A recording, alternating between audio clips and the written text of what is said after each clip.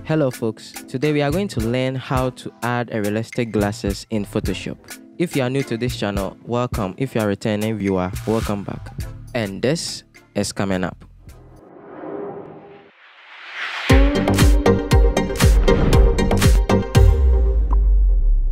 First of all, open your photo and place the glass frame on the eyes. Now select the glass frame, go to blending options and add a drop shadow. This will indicate where the light source is coming from, so it is very important to add the drop shadow. Also, you can add a bevel and emboss to make it look 3D on 2D image. Now create a glass inside the frame, and this is how it's done. Now create a new blank layer and paint inside the frame where the eyes is with white. Now the final step is to add a gradient on the glasses. Now select the layer and set it to multiple.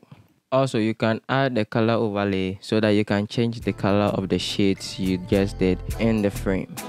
I hope this video was helpful, and if you want to learn more, please check this video here.